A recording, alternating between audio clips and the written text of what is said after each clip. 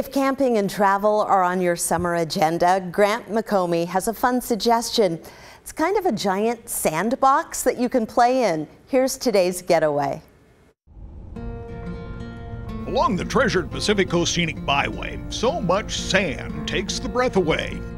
People come from all over to experience 32,000 acres of sand, forest, rivers, and lakes at the timeless Oregon Dunes near Coos Bay. It's a giant sandbox with plenty of elbow room to stretch out and play on a board. Or aboard a balloon-tired dune buggy. But it's the hiking that puts me in touch with the dunes, especially when Marty Giles shows the way. Put that in the light. Sand is made up of whatever's available. Giles is a local eco-tour guide, and she says many are surprised to learn that the sand didn't come from the ocean, but from the mountains.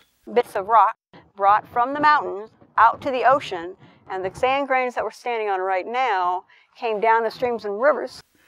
Giles says some dunes reach 500 feet tall, and it's a complex place that's ever-changing. The openness of the dynamics of things changing. It has a wonderful, fulfilling nature to it.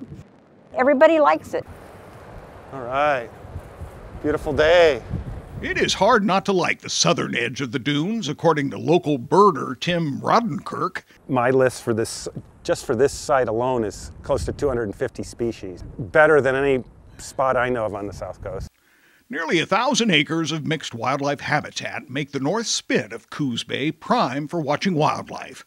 And easy hiking trails allow access to miles of quiet shoreline. You're on a spit of land, so you got a bay on one side and the beach on the other. So as the birds are flying by, they see this unique habitat and they come down and they use it. Further to the south at Cape Arago State Park, thousands of seals and sea lions use Simpson Reef and Shell Island. Kind of imagine a group of anxious kids in the back seat of a car on a long trip. You're in my way, you're over my line, move, you touched me. And you can see that kind of behavior going on. The Pacific Coast Scenic Byway. It's a roadway once taken you'll never want to leave.